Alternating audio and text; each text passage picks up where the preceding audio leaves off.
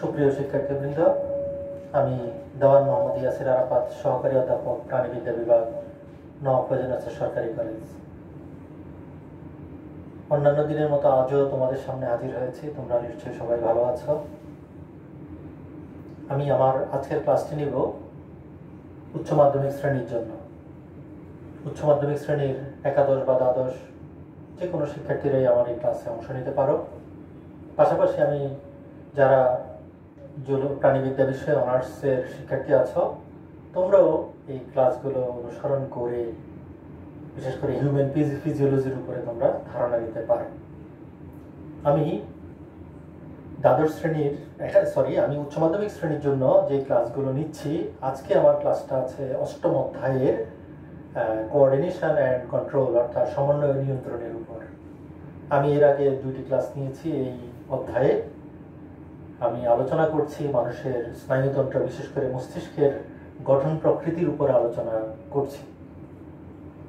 আজ আমি বিগত লেসনের পরবর্তী অংশ, অর্থাৎ মানুষের মস্তিষ্কের যে গঠন কাঠামো নিয়ে আলোচনা করছি, তারই ধারাবাহিকতায় আজকে আমি মানুষের মস্তিষ্কের গঠন প্রকৃতি নিয়ে আলোচনা শুরু করব। আমরা বিগত ক্লাসে আলোচনা করেছি যে মানুষের মস্তিষ্কের 3টি পার্ট আছে। তার মধ্যে আমরা বলছি প্রথম পার্টটাকে বলছি আমরা প্রোজেনসেফালন বা অগ্র মস্তিষ্ক, তারপরে হলো মেজেনসেফালন বা মধ্য মস্তিষ্ক, এবং তৃতীয় পার্ট প্রম্বেনসেফালন বা পশ্চাৎ মস্তিষ্ক। অগ্র মস্তিষ্কের গঠনে আমরা 3টি পার্ট দেখেছি: সেরেব্রাম, থ্যালামাস, হাইপোথ্যালামাস।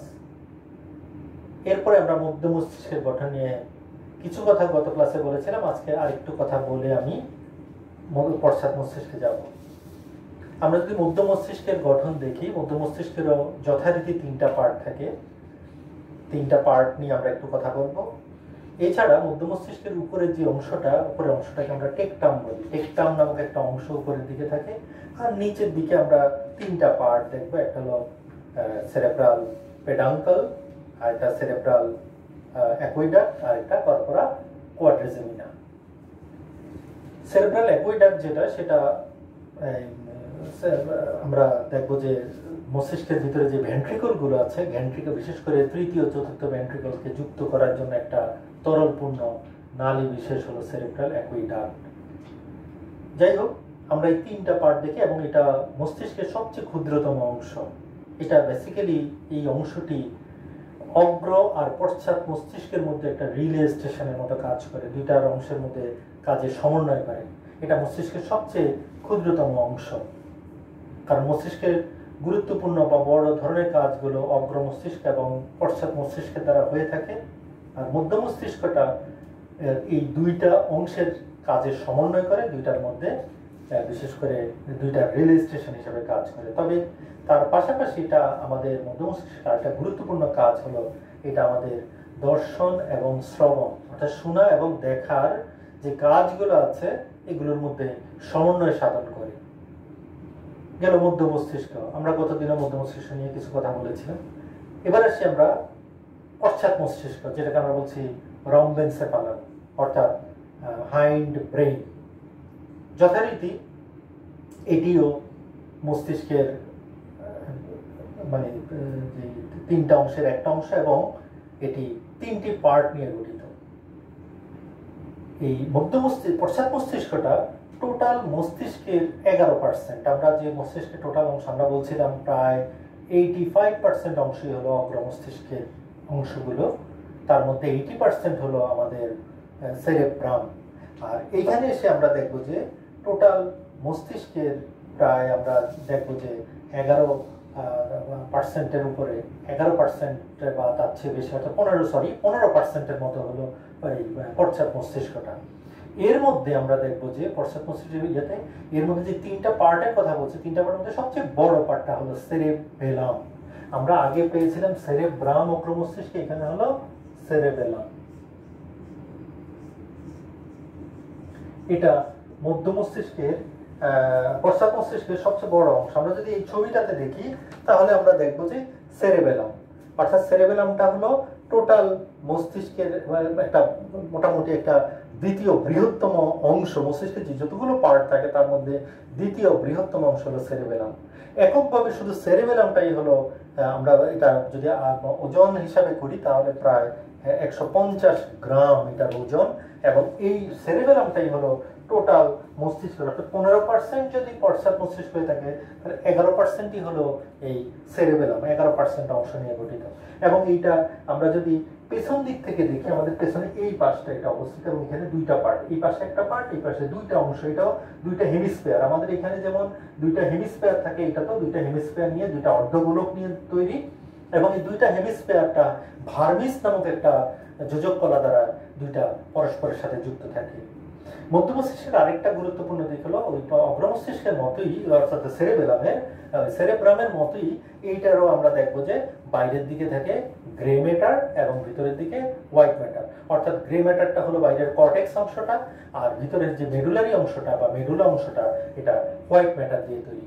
এই হলো আমরা যদি টোটাল সেরেব্রামের যে অংশগুলো, সেরেবেলামের যে গঠন কাঠামোটা যদি দেখি, তাহলে আমরা এইরকম, এটি খুবই গুরুত্বপূর্ণ, দেহের জন্য খুবই গুরুত্বপূর্ণ একটা অংশ, কারণ এটার অনেকগুলো গুরুত্বপূর্ণ কাজ আমাদের করে থাকে। বিশেষ করে আমাদের যে অনৈচ্ছিক কাজগুলো আছে দেহে, এই অনৈচ্ছিক কাজগুলো যেটা আমাদের নিয়ন্ত্রণের বাইরে, অর্থাৎ স্বয়ংক্রিয় কাজ যেগুলো, এই অনৈচ্ছিক কাজগুলো আমাদের এই সেরেবেলাম দ্বারা নিয়ন্ত্রিত হয়, সেরেবেলামের দুইটা পার্ট দ্বারা নিয়ন্ত্রিত হয়। যেমন এখানে অনৈচ্ছিক কাজ, স্বয়ংক্রিয় কাজের মধ্যে যেটা আছে আমাদের পেশি টান, আমাদের দেহভঙ্গি, ভারসাম্য, আমাদের চলাফেরা, আমাদের হাঁচি, কাশি, হেঁচকি ওঠা, মাথা বা ঘাড়ের সঞ্চালন, চক্ষুর সঞ্চালন, আমাদের বিশেষ করে কিছু প্রতিবর্তী ক্রিয়ার কাজ, এই কাজগুলো আমাদের এই সেরেবেলাম দ্বারা নিয়ন্ত্রিত হয়ে থাকে। এই গেল আমাদের মস্তিষ্কের দ্বিতীয় বৃহত্তম অংশ নিয়ে আমরা কথা বললাম। তাহলে আমরা আবার যদি একটু বলি যে সেরেব্রাম যেটাকে আমরা দুইটা পার্ট, সেরেব্রাল হেমিস্ফিয়ার, সেরেব্রামটা আমাদের সবচেয়ে বড় পার্ট, দ্বিতীয় বৃহত্তম আমরা আলোচনা করলাম সেরেবেলাম। তাহলে আমরা দুইটার মধ্যে কিন্তু এই জায়গাটাতে একটু কম্পেয়ার করতে পারি। বিগত দিনে আমরা যে সেরেব্রাম, সেটার গঠন, সেটার কাজ নিয়ে আলোচনা করেছি, ঠিক একইভাবে তোমরা সেরেবেলামে আমরা যে কথাগুলো বললাম, তোমরা একটা ছক করে এই দুইটাকে যদি ইয়ে করো, তাহলে দুইটাকে যদি পাশাপাশি দুইটার গঠন, দুইটার আয়তন, দুইটার অবস্থান, দুইটার কাজ, দুইটার পার্টের যুক্ত, দুইটার ওজন, এগুলোকে যদি আমরা কম্পেয়ার করি, তাহলে মোটামুটি আমরা এখানে একটা তুলনামূলক চিত্র পেয়ে যাবো। এবং তোমাদের পরীক্ষাতে যদি এই দুইটার মধ্যে তুলনা করতে বলে, তাহলে তোমরা সহজেই দুইটার মধ্যে তুলনা করতে পারবে। মস্তিষ্কের দ্বিতীয়, পশ্চাৎ মস্তিষ্কের দ্বিতীয় পার্ট, যেটাকে আমরা বলছি পন্স। আমরা তিনটা পার্ট সেরেবেলাম বলছি, একটা পন্স, আর একটা হলো মেডুলা অবলঙ্গাটা, তিনটা পার্ট। পশ্চাৎ মস্তিষ্কের তিনটা পার্ট, এগুলো আমরা আগেও বলেছি, সেরেবেলাম, পন্স, মেডুলা অবলঙ্গাটা। আমরা যদি এখানে আবার একটু দেখি, এই জায়গাটায় আমরা যদি এটাই দেখি, এই যে সেরেবেলাম, পন্স, মেডুলা অবলঙ্গাটা, সেরেবেলাম, পন্স, মেডুলা অবলঙ্গাটা। পন্সের অবস্থানটা কোথায়? এটা সেরেবেলামের পাশে, অগ্র মস্তিষ্কের নিচে, মেডুলা অবলঙ্গাটার উপরে, অর্থাৎ তিনটার সংযোগস্থলে, 1, 2, 3, এই তিনটার সংযোগস্থল বরাবর একটা ছোট্ট অংশ, মধ্য মস্তিষ্কের, পশ্চাৎ মস্তিষ্কের সবচেয়ে ছোট অংশটা হলো এই পন্স, এবং এটা অত্যন্ত গুরুত্বপূর্ণ একটা অংশ। এইটা এই অগ্র মস্তিষ্ক এবং পশ্চাৎ মস্তিষ্ক এই দুইটার কাজের সমান। আমরা কিন্তু বলছি শুরুতেই যে অগ্র আর পশ্চাৎ এই মস্তিষ্কের দুইটা পার্ট সবচেয়ে বেশি কাজ করে থাকে। হ্যাঁ, আমাদের এই যে স্মৃতির একটা বড় অংশ কিন্তু আমাদের এই জায়গাটাতে, অর্থাৎ অগ্র মস্তিষ্কের পশ্চাৎ পার্ট এবং পশ্চাৎ মস্তিষ্কের এই জায়গাটা হয়, যেখানে দেখা যাচ্ছে আমরা অনেক সময় এখানে আঘাত পেলে কিন্তু আমরা স্মৃতির ভ্রষ্টতা দেখা দেয়। যাই হোক, আমরা ওই জায়গাটা পরে আসছি। তাহলে আমাদের যে পন্সের কথা বলছিলাম, পন্স এটা রিলে স্টেশন হিসাবে কাজ করে, এটা দুইটার মধ্যে সংযোগ স্থাপন করে। এছাড়া এইখান থেকে বেশ কিছু করোটিক স্নায়ুর মূল হিসাবে এটা কাজ করে। এছাড়া এটা প্রতিবর্তী ক্রিয়ার কেন্দ্র হিসাবে কাজ করে এই পন্সটা। এটা শ্বসন, আমাদের তারপর মস্তিষ্কের সংবেদের প্রবাহ নিয়ন্ত্রণ করা, এই ধরনের কাজগুলো আমাদের পন্সের দ্বারা হয়ে থাকে। মস্তিষ্কের, পশ্চাৎ মস্তিষ্কের আরেকটি খুবই গুরুত্বপূর্ণ অংশ হলো আমাদের মেডুলা অবলঙ্গাটা, যেটাকে আমরা মেডুলা অবলঙ্গাটা এটা মধ্য মস্তিষ্কের পশ্চাৎ মস্তিষ্কের অন্যতম গুরুত্বপূর্ণ অংশ এবং পশ্চাৎ মস্তিষ্কের জন্য দ্বিতীয় বৃহত্তম অংশ, দেহের জন্য মোটামুটি একটা ক্ষুদ্রতম অংশ, টোটাল মস্তিষ্কের জন্য একটা ক্ষুদ্রতম অংশ। এবং এটাতে বিশেষ করে আমাদের যে করটিক স্নায়ুগুলো আছে, পশ্চাৎ মস্তিষ্ক থেকে যে করটিক স্নায়ুগুলো বের হয়, অর্থাৎ 8 থেকে শুরু করে 12 পর্যন্ত, প্রথম 4টা হলো, প্রথম 2টা অগ্র মস্তিষ্ক, পরের 2টা মধ্য মস্তিষ্ক এবং পরবর্তীতে 8টা, আমাদের মোট 12 জোড়া কর্টিক স্নায়ুর মধ্যে শেষে 8টা, অর্থাৎ 5 থেকে 12 পর্যন্ত যে কর্টিক স্নায়ুগুলো আছে সেগুলো আমাদের এই মেডুলা অবলঙ্গাটা থেকে উৎপন্ন হয়। এবং এটা একটা লম্বা অংশ, আমরা এর আগেও দেখেছি, আবার একটু দেখছি। এই যে মেডুলা অবলঙ্গাটা, এটা লম্বায় প্রায় 3 সেন্টিমিটার, চওড়ায় প্রায় 2 সেন্টিমিটার এবং এটার পুরুত্ব 1.2 সেন্টিমিটার, অর্থাৎ 3 সেন্টিমিটার লম্বা, 2 সেন্টিমিটার চওড়া এবং 1.2 সেন্টিমিটার হলো এটার পুরুত্ব। এই রকমের একটা অংশ নিয়ে আমাদের মেডুলা অবলঙ্গাটা গঠিত। খুব গুরুত্বপূর্ণ একটা অংশ, তা বলছি কারণ এটা থেকে করটিক স্নায়ু, আমরা বলছি 8 জোড়া করটিক স্নায়ু এখান থেকে বের হয়। এটার বড় গুরুত্বপূর্ণ কাজ হলো এটা আমাদের হৃদস্পন্দন নিয়ন্ত্রণ, শ্বসন নিয়ন্ত্রণ, রক্ত পরিবহন, তারপরে আমাদের লালাক্ষরণ, বমন, খাদ্য গলাধকরণ, তারপরে পেরিস্টালসিস ক্ষমতা, মূত্রত্যাগ, হ্যাঁ, এই ধরনের কাজগুলো এটা করে থাকে। তাহলে এই ধরনের অত্যন্ত গুরুত্বপূর্ণ কিছু ভিসেরাল যে কাজ, আমাদের দেহের অভ্যন্তরীণ কাজ, যেগুলো স্বয়ংক্রিয় কাজ, সবগুলো এই ধরনের কাজগুলো আমাদের মেডুলা অবলঙ্গাটা থেকে হয়ে থাকে। আমরা এতক্ষণ যে অংশগুলো নিয়ে আলোচনা করলাম, আমরা মস্তিষ্কের পার্টগুলো নিয়ে আমরা আলোচনা করেছি। আমরা এবার আসি, আমরা আরেকটা জিনিস একটু আলোচনা করি। মস্তিষ্কের ভিতরে কতগুলো, 4টা গহ্বর আছে।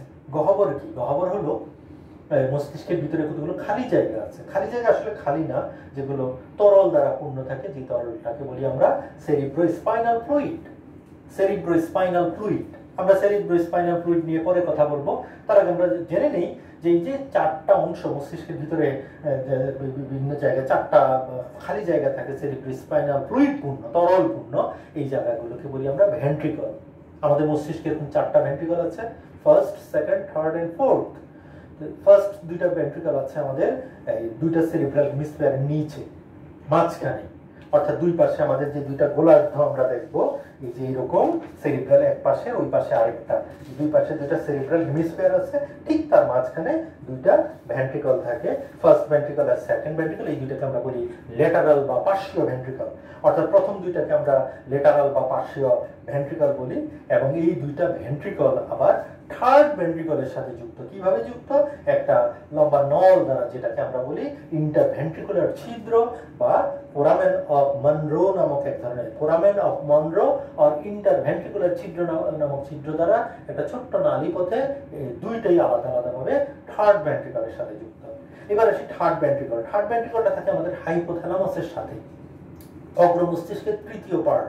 মস্তিষ্কের অভ্যন্তরভাগে যে হাইপোথ্যালামাস আছে, সেই হাইপোথ্যালামাস, এই যে আমাদের যেটা, এই যে হাইপোথ্যালামাস, এইখানে এই বরাবর একটা ভেন্ট্রিকল থাকে, এটাকে আমরা বলছি থার্ড ভেন্ট্রিকল। এটা তৃতীয় ভেন্ট্রিকল। এবং আমরা একটু আগেও বলছিলাম যে আমাদের তৃতীয় ভেন্ট্রিকলটা ইন্টারভেন্ট্রিকুলার ছিদ্র বা ফোরামেন দ্বারা এটা পার্শ্বীয় ভেন্ট্রিকলের সাথে যুক্ত, সেটা আমরা দেখি। আবার দেখা গেছে তৃতীয় ভেন্ট্রিকল পার্শ্বীয় ভেন্ট্রিকল এবং এটা অ্যাকুইডাক্ট অফ সিলভিয়াসের সাথেও যুক্ত। অ্যাকুইডাক্ট অফ সিলভিয়াস হলো আরেকটা নালী, যেটার সাথে এটা যুক্ত থাকে, নালীটার সাথে। আর চতুর্থ ভেন্ট্রিকল যেটা, এটা হলো আমাদের একেবারে পশ্চাৎ মস্তিষ্কে, একটু আগে আমরা যেটা সেরেবেলাম বলেছিলাম, এই সেরেবেলামের সামনের দিকে অবস্থিত ছোট্ট একটা ছিদ্র আছে, যেটা সেরিব্রাল অ্যাকুইডাক্ট নামক একটা নল দ্বারা, এটা আমরা মধ্য মস্তিষ্কের একটা নালী সেরিব্রাল অ্যাকুইডাক্ট, এই অ্যাকুইডাক্টের মাধ্যমে এটা তৃতীয় ভেন্ট্রিকলের সাথে যুক্ত। অর্থাৎ সেরিব্রাল অ্যাকুইডাক্ট হলো মধ্য মস্তিষ্কের অংশ, এটা তৃতীয় আর চতুর্থ ভেন্ট্রিকলকে যুক্ত রাখে। এবং ভেন্ট্রিকলগুলো আমরা প্রথমে বলেছি যে এগুলো সেরিব্রোস্পাইনাল ফ্লুইড দ্বারা যুক্ত। তাহলে আমরা এই মস্তিষ্কের গঠন নিয়ে আলোচনা করলাম। এবার আমরা আরেকটা জিনিস নিয়ে একটু আলোচনা করি। আমাদের মস্তিষ্কের উপর, আমরা এটা আগেও একবার বলেছিলাম, আবার একটু বলি, মস্তিষ্কের উপর একটা আবরণ থাকে। পুরো মস্তিষ্কটা একটা আবরণ দিয়ে ঢাকা থাকে, পুরো মস্তিষ্কটা একটা পর্দা দিয়ে ঢাকা থাকে, 3 স্তর বিশিষ্ট পর্দা, যেটাকে আমরা বলছি মেনিনজেস নামক পর্দা দ্বারা ঢাকা থাকে। এবং ওটার 3টা পার্ট থাকে, ডুরা ম্যাটার, অ্যারাকনয়েড ম্যাটার, পায়া ম্যাটার। এগুলো আবার অ্যারাকনয়েড ম্যাটারটা আবার দুইটা স্তর থাকে, প্যারাইটাল অ্যান্ড ভিসেরাল, যাই হোক এরকম, এবং এই স্তরের মাঝে মাঝে তরল দ্বারা ওই যে সেরিব্রোস্পাইনাল ফ্লুইড দ্বারা এগুলো পূর্ণ থাকে। তাহলে এই আবরণটাকে আমরা বলছিলাম মেনিনজেস, এবং এই মেনিনজেসটা আমাদেরকে মস্তিষ্কটাকে সুরক্ষা দান করে। মেনিনজেসের এখানে বিশেষ করে যে তরলটা থাকে, সেরিব্রোস্পাইনাল ফ্লুইড থাকে, সেটা মস্তিষ্ককে বিভিন্ন আঘাত চাপ থেকে রক্ষা করে। আর আমরা জানি যে অনেকের আমাদের একটা রোগ হয়, যে এই মেনিনজেসে ইনফ্লামেশন হয়, প্রদাহ হয়, সংক্রমণ হয়, এক ধরনের ব্যাকটেরিয়াল ইনফেকশন হয় আমাদের এই মেনিনজেসে, তখন আমরা এটাকে একটা রোগ বলি, এটার নাম হলো মেনিনজাইটিস।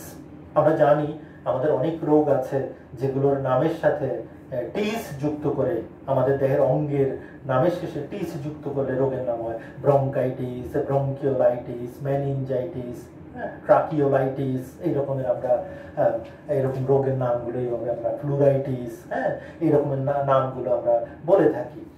এইরকম একটা মেনিনজাইটিসের মধ্যে সংক্রমণ হলে এটা নেসেরিয়া মেনিনজাইটিডিস নামক ব্যাকটেরিয়ার সংক্রমণের ফলে, নেসেরিয়া মেনিনজাইটিডিস নামক ব্যাকটেরিয়ার সংক্রমণে আমাদের এই মেনিনজেসের যে ইনফ্লামেশন হয় সেটাকে আমরা মেনিনজাইটিস বলে থাকি। এই রকমের রোগ। আমি এখন আরেকটি জিনিস নিয়ে আলোচনা করবো একটু, সেটা হলো আমরা জানি যে আমাদের মস্তিষ্কের উপরে কতগুলো পার্ট আছে। মস্তিষ্কের আমরা অগ্র মস্তিষ্ক বা সেরিব্রাল হেমিস্ফিয়ারের আমরা কিন্তু 4টা পার্ট বাইরে, একটা ভিতরে, মোট 5টা পার্টের কথা বলছিলাম। যেমন frontal lobe, parietal lobe, occipital lobe, পাশে ছিল টেম্পোরাল লোব, দুই পাশে দুইটা, আর ভেতরের দিকে আছে লিম্বিক লোব। আমরা এখন দেখব আমাদের কোন পার্টটা কি ধরনের কাজ করে। আমাদের এক একটা পার্ট এক এক রকমের কাজ করে সব। যেমন আমরা যদি আসি ফ্রন্টাল লোব, যে সামনের কপালের নিচের অংশটা, এই জায়গায় আমাদের অনেকগুলো কাজ করে। যেমন আমাদের পার্সোনালিটি, আমাদের বিহেভিয়ার, আমাদের ইমোশন, এই ধরনের এগুলোকে নিয়ন্ত্রণ করা, আমাদের জাজমেন্ট, বিচার করার ক্ষমতা, আমাদের প্ল্যানিং ক্যাপাসিটি, প্ল্যান করার, পরিকল্পনা করার ক্ষমতা, আমাদের প্রবলেম সলভিং পাওয়ার, আমরা সমস্যা কিভাবে কত দ্রুত সমাধান করতে পারবো, এটা আমাদের এই অংশ দ্বারা নিয়ন্ত্রিত হয়, অর্থাৎ ফ্রন্টাল লোব দ্বারা নিয়ন্ত্রিত হয়। আমাদের বাচন ভঙ্গি, আমরা কিভাবে কথা বলবো, আমাদের লিখার ক্ষমতা, বাচন ভঙ্গি অর্থাৎ speaking and writing capability and capacity আমাদের এই ফ্রন্টাল লোব দ্বারা নিয়ন্ত্রিত হয়। এছাড়া আছে আমাদের বডি মুভমেন্ট, বিশেষ করে আমাদের যে মোটর স্ট্রিপগুলো আছে, মোটর স্নায়ুগুলো, যেই ফাংশনাল যে টিস্যুগুলো আছে সেগুলো নিয়ন্ত্রণ করা, সেগুলো স্নায়ুগুলোকে নিয়ন্ত্রণ করা। আমাদের বুদ্ধিমত্তা, ইন্টেলিজেন্স, আমাদের যে মনোযোগ, কনসেন্ট্রেশন, মনোযোগ, আমাদের সেলফ অ্যাওয়ারনেস, এই ধরনের ফাংশনগুলো আমাদের ফ্রন্টাল লোব দ্বারা নিয়ন্ত্রিত হয়। এরপরে আসি ফ্রন্টালের পরে আমাদের মাথার তালুতে যেটা আছে প্যারাইটাল লোব, এই দুই পাশে প্যারাইটাল লোব। প্যারাইটাল লোব এই দুই পাশে এই বরাবর আছে। এইটা কি ধরনের কাজগুলো করে থাকে? এখানে আছে আমাদের যেমন ভাষা জ্ঞান, আমাদের শব্দ উচ্চারণ করা, শব্দ, ভাষা জ্ঞান, তারপরে আমাদের স্পর্শ অনুভূতি, আমাদের পেইন বা ব্যথা, তারপরে আমাদের টেম্পারেচার, তাপমাত্রা নিয়ন্ত্রণ ক্ষমতা, অর্থাৎ আমাদের সেন্সরি অর্গানগুলোকে নিয়ন্ত্রণ করা, তারপরে আমাদের ভিশন, দৃষ্টি, হিয়ারিং বা শোনার ক্ষমতা, আমাদের যে মোটর স্নায়ুগুলো আছে, মোটর নিউরনগুলো আছে, সেগুলোর কার্যকারিতা, তারপরে আমাদের স্মৃতি, মেমোরি সেলগুলো, মেমোরি, আমাদের স্মৃতি, সেগুলো এখানে হয়। তারপরে আমাদের এই ধরনের কাজগুলো আমাদের প্যারাইটাল লোব দ্বারা হয়ে থাকে। আমরা যদি দেখি আমাদের পেছনে আছে এই পাশে উপরে, এই পাশে এবং এই পাশে অক্সিপিটাল লোব আছে, দুই পাশে দুইটা অক্সিপিটাল লোব আছে। আমরা জানি অক্সিপিটাল লোবের সবচেয়ে গুরুত্বপূর্ণ দিক হলো আমাদের দেখার সাথে, অর্থাৎ ভিশনের সাথে জড়িত। আমরা যদি এই পাশে আমরা যদি আঘাত পাই বা স্ট্রোকের ক্ষেত্রে যদি আমাদের এই জায়গাটাতে তাহলে স্ট্রোক করি, তাহলে দৃষ্টিহীনতার মতো প্রতিক্রিয়াগুলো দেখা যায়। আমরা যে পার্টগুলোর কথা বলছি, প্রত্যেকটা পার্টের ভিতরে আবার আলাদা আলাদা পার্ট আছে।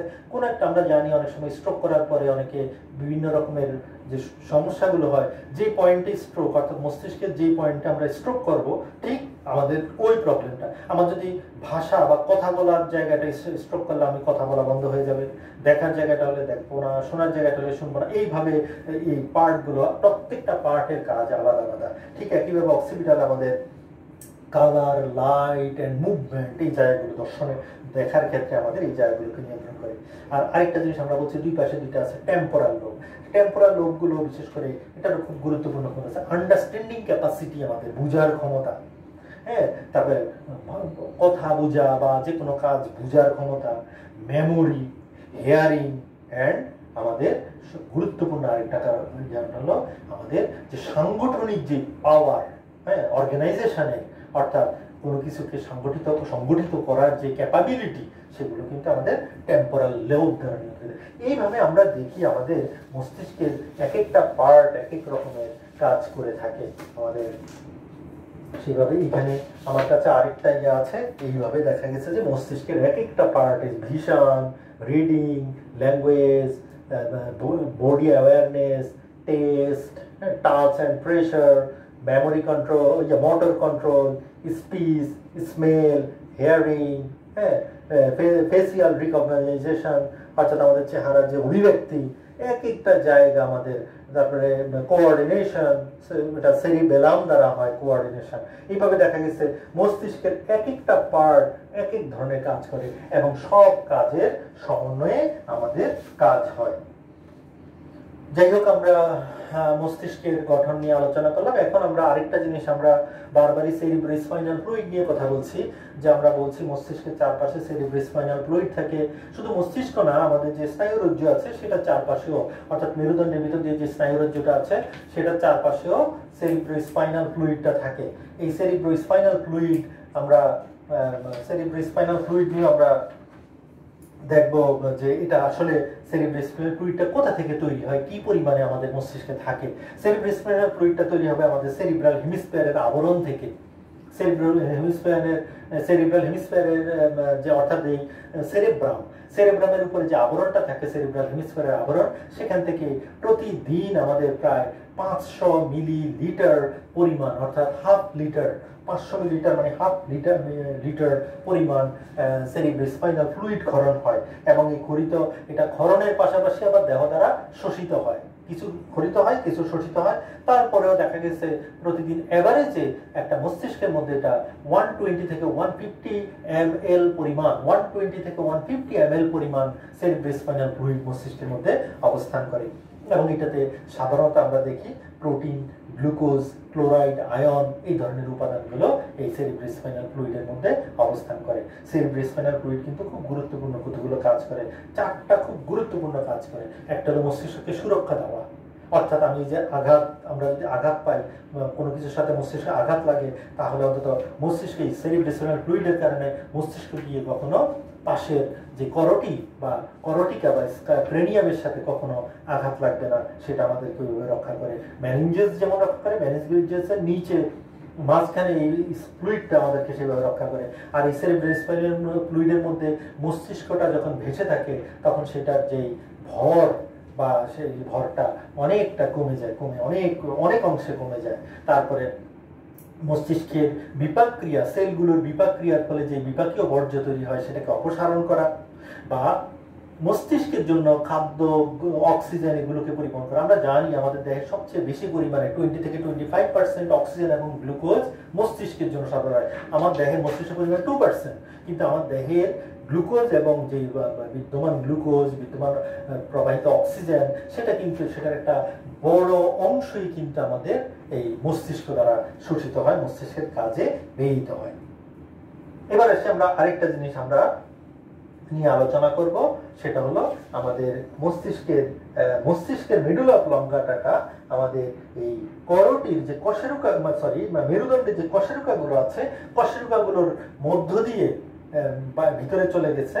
কশেরুকাগুলোর মধ্য দিয়ে ভিতরে, অর্থাৎ কশেরুকাগুলোর মাঝখানে যেই যেটা আছে, নালীটা আছে, যেটা সেন্ট্রামের মাঝখানে, এই ফোরামেন, এই নালীর ভিতর দিয়ে আমাদের মস্তিষ্কের একটা অংশ চলে গেছে, যেটাকে আমরা স্পাইনাল কর্ড বলি, স্পাইনাল কর্ড, বা যেটাকে আমরা সুষমা কাণ্ড বলি। এই সুষমা কাণ্ডটা, সুষমারজ্জুটা মেরুদণ্ডের ভিতর দিয়ে ঢুকে গেছে। এবং এটা আমাদের দেহের বিভিন্ন অংশে মোট 31 জোড়া প্রান্তীয় স্নায়ু সরবরাহ করেছে। 35 জোড়া প্রান্তীয় স্নায়ু আমাদের এটা দিয়ে মানে দেহের বিভিন্ন অঙ্গে চলে গিয়েছে এবং এই কাজগুলো মোটর, সংবেদী বা অন্যান্য কাজগুলো করে থাকে এখানে। এর মধ্যে দেখবো এটা আমাদের এই গ্রীবাদেশে সার্ভাইকাল কশেরুকা থেকে শুরু করে এটা আমাদের একেবারে কক্সিস পর্যন্ত চলে গেছে এবং এটা দৈর্ঘ্য একজন ইন্ডিয়ান অ্যাভারেজ পুরুষের ক্ষেত্রে এটা 45 সেন্টিমিটার এবং মহিলাদের ক্ষেত্রে এটা 42 সেন্টিমিটার। অর্থাৎ 45 থেকে সেন্টিমিটার হলো পুরুষের ক্ষেত্রে, 42 সেন্টিমিটার হলো এটা মহিলাদের ক্ষেত্রে।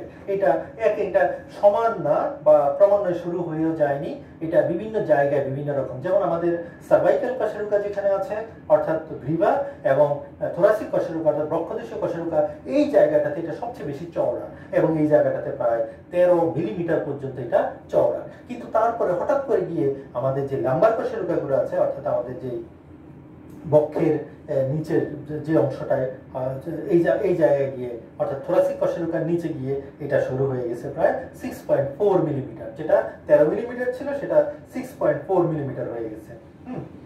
এখন আসি এইভাবে আমাদের এটা, এবং এটা আরো নিচে গিয়ে একেবারে সবার শেষে গিয়ে এটা সরু হয়ে অর্থাৎ কক্সিসের এই জায়গায় গিয়ে এটা সরু হয়ে একেবারে রজ্জুর মতো একটা সরু চিকন সুতার মতো তন্তুর মতো হয়ে গিয়েছে। তাহলে এই হলো আমাদের স্পাইনাল কর্ডের ভিতরে, স্পাইনাল কর্ডটা মেরুরজ্জুর ভিতরে বা কশেরুকাগুলোর বা মেরুদণ্ডের ভিতরে আমাদের কিভাবে অবস্থান করে সেটা আমরা বললাম। এবং এটাকে যদি আমরা এটা ইয়েতে কাঠামোতে দেখি তাহলে আমরা দেখব এটার কাঠামোটা আমাদের মেরুরজ্জুটাকে যদি প্রস্থচ্ছেদ করি আমরা দেখব প্রস্থচ্ছেদটা অনেকটা এরকম কাঠামোর মধ্যে যদি অবস্থান করে আমরা দেখব মেরুরজ্জুর গঠনটা এই উপরের অংশে গিয়ে এরকম ভাবে শুরু হয়ে গিয়েছে, উপরে একটা খাঁজ তৈরি হয়ে গেছে অতিরিক্ত বড়, নিচের দিকে আরেকটা খাঁজ তৈরি হয়ে গেছে, একটু দুইটা খাঁজ। এটা হলো আমাদের সামনের দিক। আমরা এটা প্রস্থচ্ছেদটা আঁকলাম, দেখেন সামনের এই যে মেরুরজ্জুটা এইরকম আমরা যদি করি তাহলে সামনের দিকটা একটা খাঁজ থাকে, পেছনের দিকে একটা খাঁজ থাকে। আমরা এই দুইটা খাঁজের মধ্যে একটা গভীর খাঁজ এবং এটার ভিতরটা হোয়াইট ম্যাটার এবং গ্রে ম্যাটারের অবস্থানটা আমরা দেখব।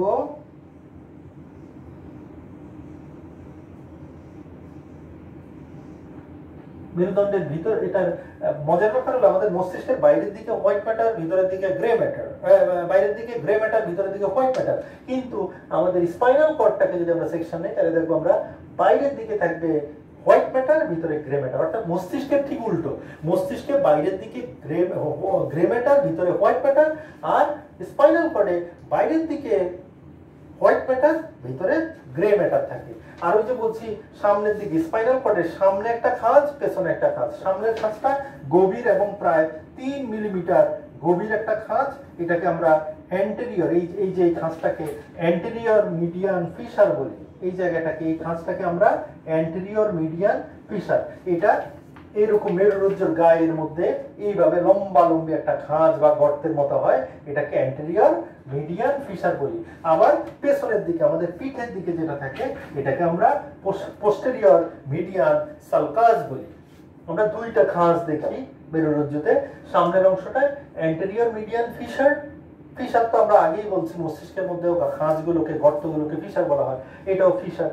আর পেছনের দিকে একটু অপেক্ষিত অগভীর, অল্প গভীর একটা খাঁজ থাকে যেটাকে বলি আমরা পোস্টেরিয়র, যেহেতু পোস্টেরিয়র পশ্চাৎ, পোস্টেরিয়র মিডিয়ান সালকাস এরকম দেখি। আর যেটা আমরা বলছিলাম ওই যে লাম্বার কশেরুকার এখানে গিয়ে মেরুদণ্ড এটা শুরু হয়ে গেছে কত 6.4 মিলিমিটার হয়ে গেছে। এই যে সরু জায়গাটা, এই সরু অর্থাৎ এখান থেকে মোটা মোটা মোটা হয়ে আমাদের থোরাসিক কশেরুকা যেখানে শেষ সেখানে গিয়ে হঠাৎ করে এটা একটু সরু হয়ে গিয়েছে। এই সরু জায়গাটাকে আমরা বলি কোনাস মেডুলারিস। অর্থাৎ যে জায়গাটাতে গিয়ে স্পাইনাল কর্ডটা হঠাৎ একটু সরু হয়ে গেছে, কোথায় আমাদের এই লাম্বার কশেরুকা অঞ্চলে, অর্থাৎ উদরীয় অঞ্চলে যে কশেরুকা সেই জায়গাটাকে আমরা বলি কোনাস মেডুলারিস। আর ওই যে বলেছিলাম যে একেবারে আমাদের যে কক্সিস কশেরুকার এখানে একদম তন্তুর মতো হয়ে গিয়েছে সেটাকে বলা হয় ফিলিয়াম টার্মিনালি। পিলিয়াম টার্মিনালি নামে এটা পরিচিত। হ্যাঁ, আর ওই যে পিলিয়াম টার্মিনালি অর্থাৎ যেই জায়গাটা একেবারে সরুতন্ত্রের মতো হয়ে গিয়েছে, এই জায়গাটা আমাদের আসলে সত্যিকার অর্থে এটা নন নিউরাল প্রকৃতির, এটা স্নায়বিক প্রকৃতির না, এটা এখানে স্নায়ু সংযোগ ততটা উন্নত না, এটা নন নিউরাল প্রকৃতির আমরা মেরুরজ্জুর এই অংশটা। যথারীতি আমরা এটা বলেছি, এটার বাইরের দিকে এই আবরণ, এটার বাইরেও একটা পর্দা আবরণ থাকে এবং এর মাঝে যে তরল থাকে সেটাও সেরিব্রোস্পাইনাল ফ্লুইড, এবং সেরিব্রোস্পাইনাল ফ্লুইডটা আমাদের ভিতরে বাইরে সব জায়গায় থাকে। সেরিব্রোস্পাইনাল ফ্লুইডের প্রকৃতিও আমাদের যে রক্তরসের প্লাজমার যে প্রকৃতি তার মতোই। আর এই আমাদের যে স্নায়ুরজ্জু, সেখানে আমরা দেখবো যে স্নায়ুকোষ, নিউরোগ্লিয়া, রক্তনালী এদের সংযোগ থাকে।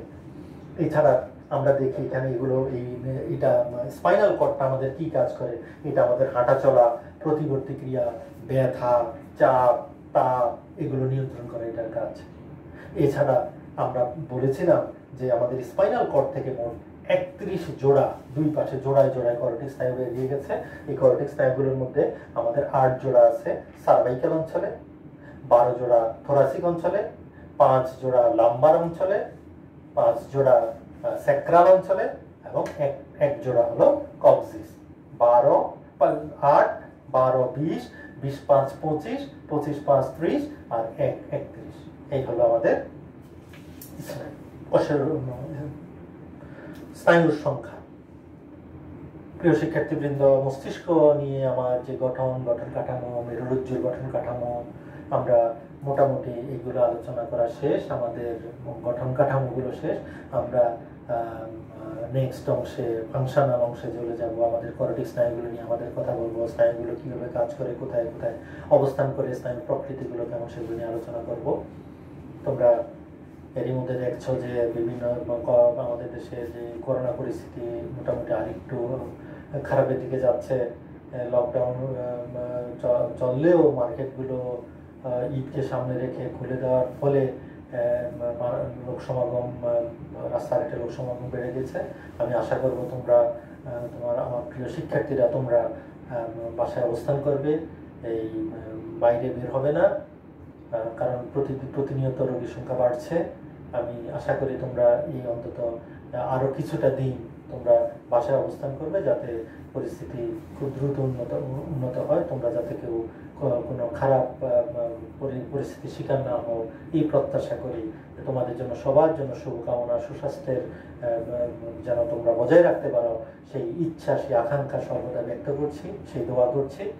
তোমরা ভালো থাকো, সুস্থ থাকো। পরবর্তী ক্লাসে আবার দেখা হবে। ধন্যবাদ সবাইকে।